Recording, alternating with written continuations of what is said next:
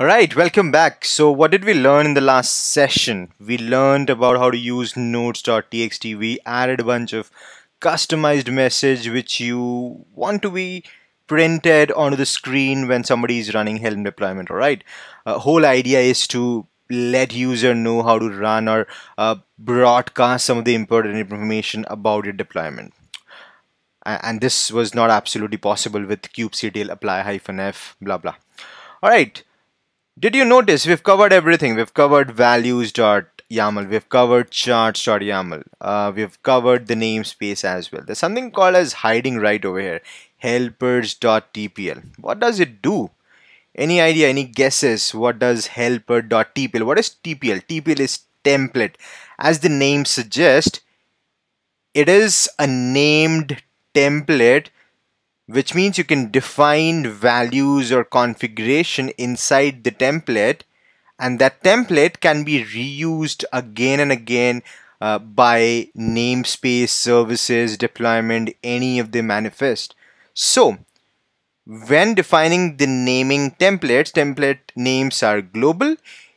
If you kind of declare two templates with the same name, whichever one is loaded last will be the one used, because templates and subcharts are combined together with top level. We're going to understand all about it, but what do we care about is you start defining the common parameters inside helpers as a template, and then you can start using the same file and call it elsewhere in the Kubernetes manifest. Examples, any example you could think of. Let me give you a right quick example. Labels. Now labels could be something which can be used again and again by the same resources. Now this could be your team name, you could be your billing information, could be your what client you are working for, it could be environment details. These are common, right, which needs to be mapped with deployment, which needs to be mapped with namespaces, pods, services, everything. Let's suppose I want to add a new label right over here. Now label could be who created it, who is the owner of these charts, what time it was created, and this would remain common for every resources, namespaces, deployment, pods. How do you do that? Open the helpers.template, TPL is template, just remember that. Alright, how do you start defining it? You start defining right over here. Closed and open braces, hyphen, define. You start defining the name first. Alright, my charts dot labels. I'm picking the very basic example which is available in the Helm documentation as well. Alright, then you start defining this is the name which you have defined, and then you start defining what is that common configuration you want to attach with every resource. Could be labels. Alright, now the first one would be probably generator.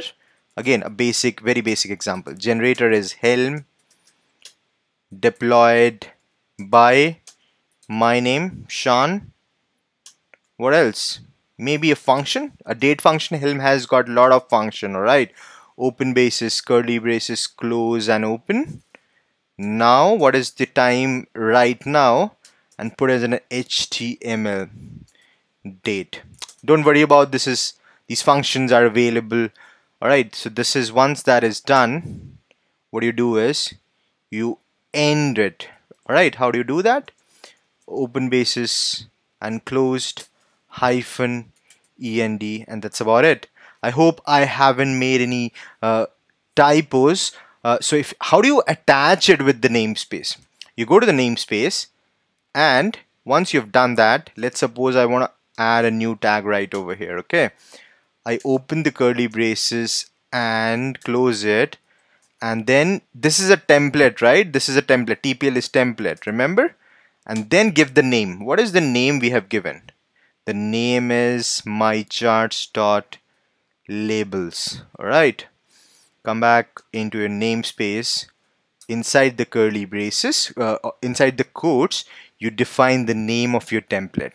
That's about it. So if we try to describe our namespace, we should have only these 5 labels available, which we have already defined right over here, right? Name, new label, and followed by the other two also.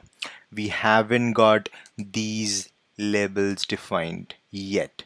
How do we deploy it? The steps are pretty simple, all right? And what I'm going to do is do a Helm upgrade, name of my release, dot, and that's about it.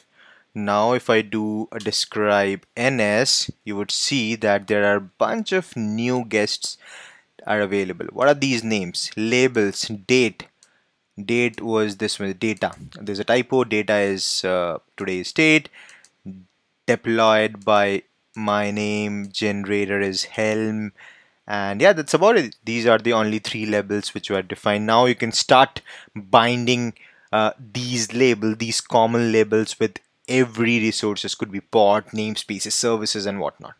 All right, that's about it. I hope this was informative. Go ahead and start implementing on your existing project as well.